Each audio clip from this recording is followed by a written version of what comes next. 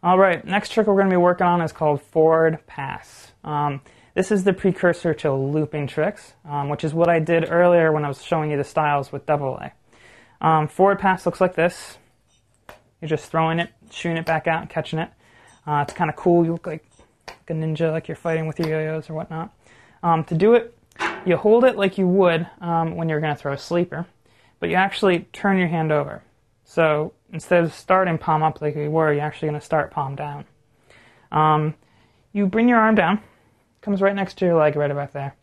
And it's actually more of a swinging motion. A lot of people think they're going to be throwing this like a baseball out there to do it, and it's much more of a swinging motion. So you bring your arm down, you're going to swing it out like so. And then when it hits all the way to the end of the string, you see there when it reaches the end, you swing it out, it reaches the end.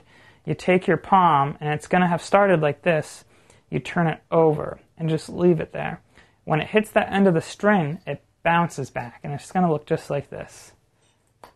Shoots out to the string, put your palm up, it'll bounce right back. And with a little practice, maybe try throwing a little bit harder to get it to snap back like you want it to. You should be able to execute a good forward pass.